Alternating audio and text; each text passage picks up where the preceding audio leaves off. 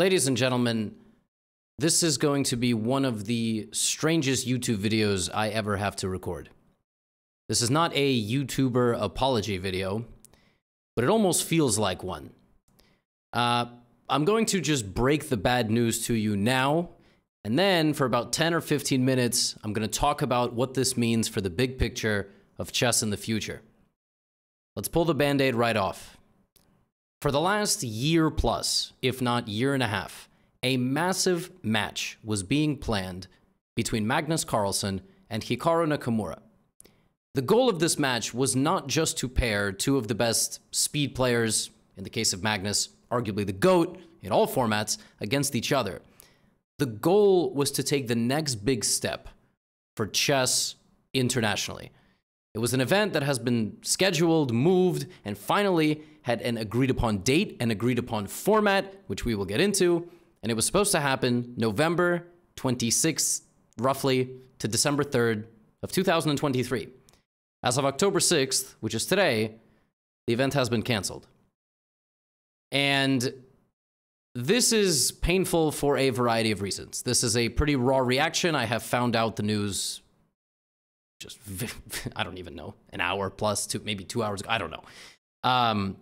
And we're going to talk about what this means for the future, but I don't think all hope is lost.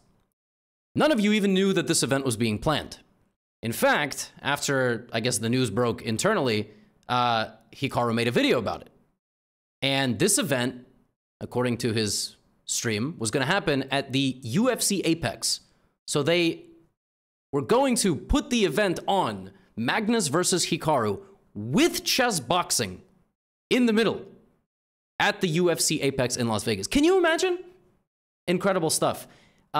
This event was going to be a type of format called Fast Classical Chess. I have Hikaru muted because it's just a very loud hype trailer. It's a very nice trailer put together by his team. This was supposed to be the format. It was going to be 45-minute chess with a 15-second increment. They were going to play 12 games, standard and Fischer random. So they were going to play chess 9LX or chess 960, which is when all the pieces are scattered, and they were going to play regular chess. And the format was going to be 45 minutes. So not rapid and blitz like Hikaru frequently does give Magnus really intense fights in it, and not 90-minute chess where Magnus has had a good record against Hikaru. It was going to be something in the middle. Listen, I got to tell you, the prizes for this thing were substantial. I think they come up here on the screen in a moment as Hikaru tells you the rules of Fischer random chess. And the prize was quite something. 400. That's a bad still image. Let me go back. Okay. The prize was $400,000 for the winner, $200,000 for the loser, and the prize was going to be split by win percentage after that. So if you won the match 6.5 out of 12, you would win $400,000. If you lost, you would get $200,000, and the remaining $400,000, it was a $1 million prize fund, was going to be split up based on your win percentage. This was a massive match, and originally the plan, as Hikaru stated when he went live to announce this, was also to include chess boxing. Chess boxing happened last year. It was a massive sensation that Ludwig put on with Mogul Moves. It had average live viewership of 300,000+ throughout. I was ready to commentate it. I had a contract basically ready, signed and ready to go to be the main commentator for this event, for the match, and also for chess boxing. I had custom suits coming in. I mean, I wasn't a participant, but I really do feel like, along with the chess.com and even the players, a part of me, you know, a part of me died a little bit when I found out the news today. Let's talk about what this match would have meant. Yes, it would have been a spectacle for you, right? You would have gotten to see Hikaru, probably the only man on the planet that has challenged Magnus in any way, shape, or form in recent years, versus Magnus, who is the man, right? We look at him to win basically every event. They are far and away the two most popular chess players internationally. You know, like Vishwanathan Anand is spectacularly popular in India in particular. Like, you can't take anything away from Vishy. But just, I think, on an international current competitive level, it's Hikaru and Magnus, and I think it's difficult to combat that. Furthermore, this event, in my opinion, was going to potentially be the next chess boom. It was going to be in Las Vegas at the UFC Apex. Media would have been there, such as ESPN, various sports media. But there was potential to create so much behind-the-scenes footage. I know for a fact, like Danny Wrench has traveled to Florida to record with Hikaru. They were filming Magnus and Hikaru interviews for this event last year in Norway Chess. I mean, it's been years. They have been preparing so much content, and maybe it will still be put on. The event seemingly has been canceled as of October 6th, which is today, because of issues with the venue. I guess insurance, something did not go through. You might remember about a week ago, our favorite YouTuber, Ludwig, said, "This mistake cost me $100,000. Chess boxing is dead." That was 8 days ago. I can tell you with knowledge, you know, I know obviously some behind the scenes stuff. I can tell you certain thing like it was still going to go on. Organizing an event where people who have zero boxing experience come to a state, get in a ring half naked and punch each other while also playing chess, that takes a whole lot more insurance and sanctioning to organize. Getting two dudes who know how to move little wooden figurines really well does not take a whole lot of insurance, but getting the whole event organized with production, with security, with ticketing, something went wrong. I don't know what went wrong.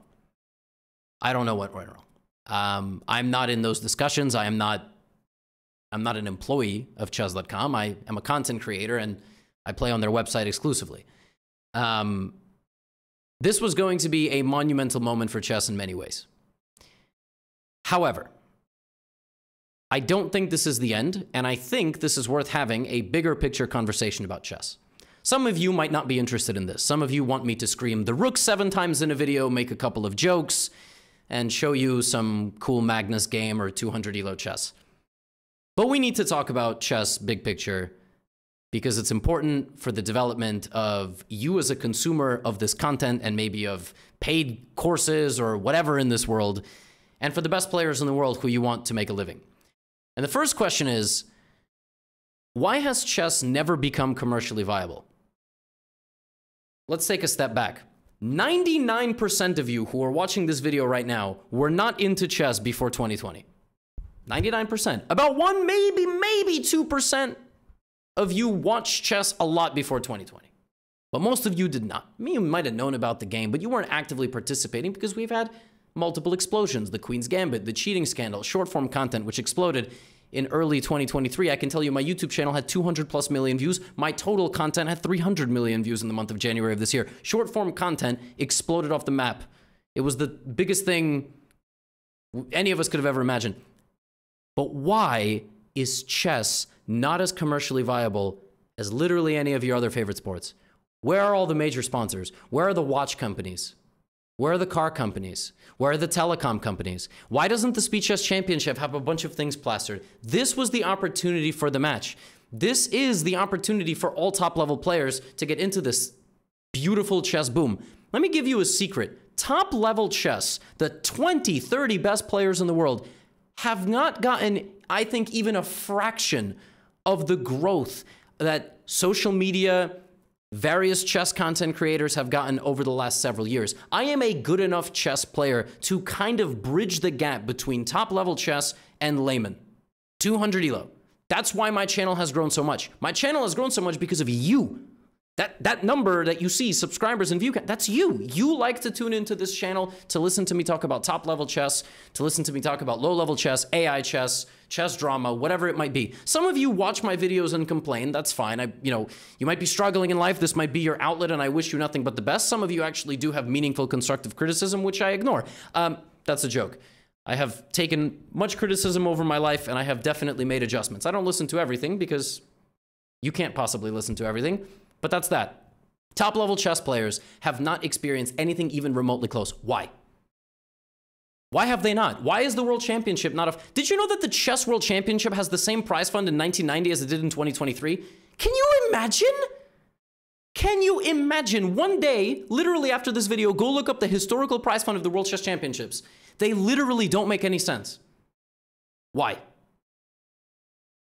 St. Louis Chess Club is like blossoming. I mean, they've been hit with a wave of a whole lot of bad things, which I'm not going to get into in this video, but those of you who are in the know in the chess world, you know what I'm talking about. They have the World Chess Hall of Fame. Like, there's a whole little chess village in St. Louis. So much top talent goes to play there. The U.S. championships are hosted there. That is through the efforts of Rex Sinkfield. One man, and probably his team. But he is a billionaire, and he is a philanthropist, and he is doing sensational things for chess. I have nothing but respect for what he is doing there for the St. Louis chess scene and chess scene in America, period. But he's a billionaire. And in general, chess historically has relied on the efforts of billionaire philanthropists. Robert Downey Jr. Ironmans of the world that have so much money, they would love to park it in the game of chess and take it to new heights. But that's it. If you ever look at the World Rapid and Blitz Championships, for example, that were held last year in Astana, in Kazakhstan, you look at the sponsor list, you don't know those companies. There's no brand presence there for 90% of the people watching, maybe in certain regions of the world. Chess is not commercially viable, especially for top players. If you're ranked outside of the top 30 of the world, you can barely make a decent living playing the game. You can make courses. You probably have students nowadays. You're welcome, by the way, because they start with me and then they want to take their chess seriously. I'm not trying to be facetious. I'm simply saying the chess ecosystem for content consumption is so massive. But the best representatives of the game, like our best athletes, barely get to experience this unless they also have big social media followings. Hikaru is the best example. He's competing at the highest level, and he has a massive channel and following. He's merged the two. He's the only one doing it. Magnus Carlsen's got an inactive YouTube channel with over 1 million subscribers. Can you imagine if Magnus Carlsen started making his own content? Magnus, please don't. Let me have the highest subscribed YouTube. You could have the highest ELO of all time. One day. You know, one day he's going to get bored and he's going to come back. But none of them... Like, 99% of top players aren't even verified on social media. That's the struggle. And that's why the match was going to change that. Because if we get to a spot where top-level chess players have a great social media following, we can record them behind the scenes, just like they do with top athletes. That's going to open so many doors. But historically, chess has been limited by sponsors nobody's ever heard of or billionaire philanthropists. And this was a step in the direction to change that. And as of October 6th, it has been put on pause. The reason why I'm not saying it's dead is because big events get canceled all the time. I really like the UFC. I like watching mixed martial arts. I like to think of Jones Cormier, UFC 200, the biggest event that they had been put on up to that point. John Jones couldn't fight like 3 days before the fight. Something about a drug test. That's crazy. The whole thing fell apart. Now this feels like, for me, it fell apart because I know the behind the scenes. And so much potential is gone for now. Will we put something on like this in the future? I hope so. If you're watching this right now, you have access to corporate sponsorships, hit us up. Maybe we can get another venue, but it's too late to pivot. It's too late to pivot in the fourth quarter. Company budgets, event budgets are hundreds of thousands, if not millions of dollars. Chess boxing last year, they probably lost a couple $100,000. I am not their accountant. This is simply an estimation. Putting on these absolutely massive events and including prize funds takes a whole lot of money. It does. And chess.com's major objective, from my standpoint, I don't have any internal information, but from an outsider and spectator standpoint, is to create this kind of professional ecosystem for these top players to make a lot of money. And that's where chess has struggled historically. For example, why is chess only on YouTube and on Twitch? Why is that the only place you can... Why is it not on any sports bars? I was watching TV out in my living room the other day. BattleBots. Robots fighting each other is on the Discovery Channel.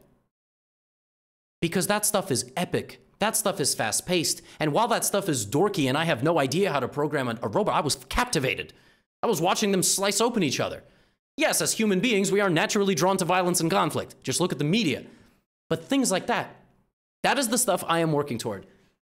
Everything I do in chess, including writing a book that has no notation in it and QR codes. This is not a promo. You can get the book if you want. You don't have to get... My point is, everything I am doing in the chess space, while building my own brand and my own, all my courses and my media and my paid content and all that stuff, at the end of the day, is to make it as easy and accessible to understand and learn the game for the consumer. I don't make garbage. I take a lot of pride in the stuff that I make.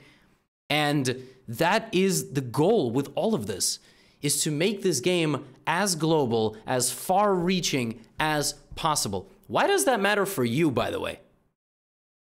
Right? You might, if you're still here and you had the attention span for all this, why you might be sitting there going, you only are upset the match is over because you're going to lose money on it, you know? First of all, if anybody's going to be upset, it's Magnus and Hikaru because they were guaranteed $200,000. You could lose every game of that match and make $200,000. All right, I don't know what they're... I was going to make a fraction of that making recaps, all right, and maybe having some sort of sponsor plugs, but that's not why I'm upset. If anything, they should be upset way more. It's about the fact that, where do we go from here? What is the goal of this? What is the goal of any of this chess boom? How do we capitalize on it? Why are we not on a Netflix? Why are we not on a Hulu? All right? They only get interested in us because of the chess cheating scandal. But there's so much more we have to offer. The behind the scenes, the preparation for tournaments. There is so much more to be made of these chess players. And at the end of the day, if you have any favorite chess players, you should be rooting for them to succeed. Now, why does this matter for you? Do you like anything? Do you like anything? Anything at all? Sport, whatever. Anything that you watch on a screen. If you like anything or anyone, whether it's athlete, whether it's musician, whether it's... You never stop and think, wow, I really want them to participate in something of a lower value. Wow, I want them not to be that successful. Wow, I want them to... That doesn't happen. It feels like anywhere except chess. Chess is a slightly weird ecosystem where if I start complaining that like chess should be sped up and get into TVs, people are like, you just want to make more money. You know, I got plenty of money. I got plenty of money. It's the fact that the people who are the best players and the best athletes and the best representatives don't get anywhere near the access of the social media folks that are participating in this world, because our entire ecosystem, in my opinion, from top to bottom is broken. The commercial viability of it. The fact that, why are people going to sit and watch a 7-hour game? Why? That's tough. That's a tough thing to do. A tournament that lasts 4 weeks, right? Like every sport is speeding up. You like a footballer, you like a baseball player, you like American football, right? Whatever you like. You want them to excel and participate in something at the highest echelon, at the highest production quality, all of the stuff that you watch behind the scenes of people. Drive to Survive, for example, Formula One. Those of you that watch Formula One, Drive to Survive changed so much about Formula One. Where is chess's Drive to Survive? Okay, maybe these chess players are not as interesting and handsome and muscular, but like, we can do something with them. I don't know. I'm sure there's something that we can do with them to package some type of content like this. That is the major reason this is sad. Chess has to change and modernize a little bit, in my opinion. For you, higher production quality, higher content is great. But a lot of you could even get jobs through chess, which you don't even realize.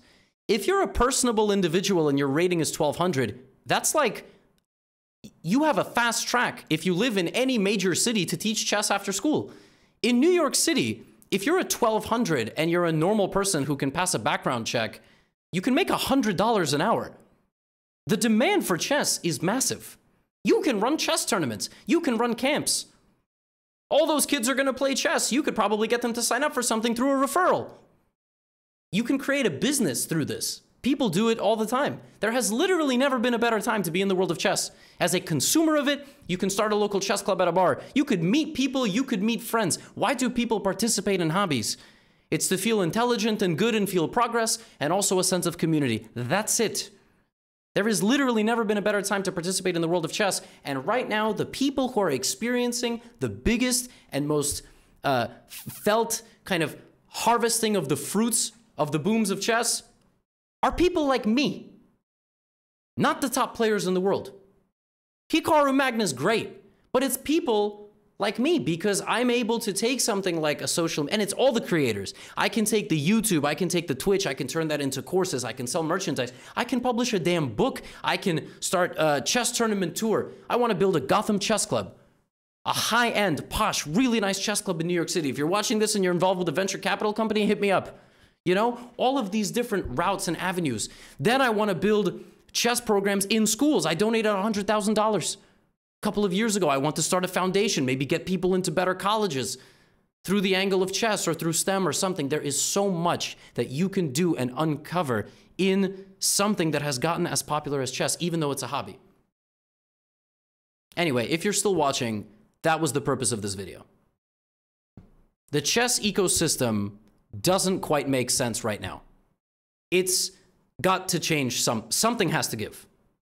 For example, in 2024, the Candidates Tournament, which is the tournament where the winner plays the world champion, is being held in Toronto. That is the first time ever a Candidates is held in North America. I think there's like a technicality. Maybe in like 1959, there was some knockout match in, you know, Saskatchewan where people had to take a reindeer to get there or something. How crazy is that? We've all got to modernize and adapt. The boom has to be felt everywhere. We've got to be thinking media. We've got to be thinking social media. We've got to be thinking things like Netflix specials, these big scale matches, getting the sponsors involved for all the top players in the world. That stuff goes throughout the entire wave. It's not just about me making recaps. I'm gonna be here making my AI content and my low elo content. That's plentiful. Millions of chess games are played every day. I'm not going anywhere anytime soon. I'm gonna write a sequel to the book. I've got so much more to give to the chess world. Don't worry. But we gotta make events like this happen. And it's a shame that it's not gonna happen due to various logistical happenings that I'm not aware of, and frankly, I do not want to be aware of. But it's a shame that this fell through. This is why it's important, and I hope that all made sense.